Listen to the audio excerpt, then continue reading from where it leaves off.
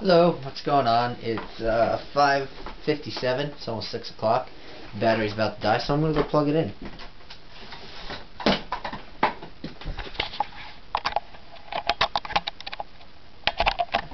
Alright, we are hooked up with power and running. And I just want to talk a little bit about evolutionary psychology. And what this book, and what David Buss really thought it was, basically. Very opinionated, very biased, and it's a trying and very poor on the falsifiability area, because they are trying to explain the world away, which just isn't going to happen anytime soon. So sorry, David, but evolutionary psychology is not going to take over the world as you suggest in chapter 13. Well, you don't directly suggest it, but the title of the chapter is Toward a Unified Evolutionary Psychology.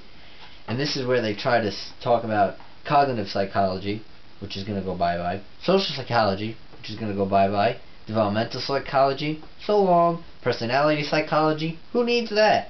Clinical psychology, it's evolutionary that can explain it, and finally cultural psychology, which is based on evolutionary psychology. So basically everything's going to fall into this great, wonderful field that he wrote about here.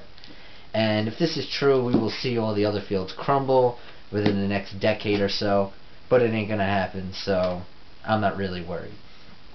One of the things that I'd like to talk about is some of the cool studies that they did in this book, and to see if you guys are actually interested in them.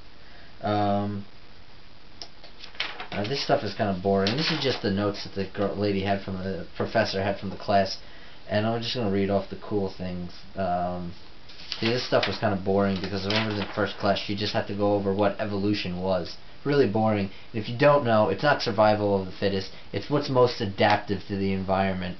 It's not like we're fighting for something. It's just these chances, things just happen randomly. They mutate and so happen to be adapted to the environment. It is by no means directed. One of the cool things is, well, obviously you know that older men prefer younger women, and younger women prefer older men. Why is this? The reason is because younger women have more reproductive value, which means that they will be able to produce more children early on in their life than an older woman. So that's why you see Rupert Murdoch with a 30-40-year-old. That's why you see, rich people, people of high status,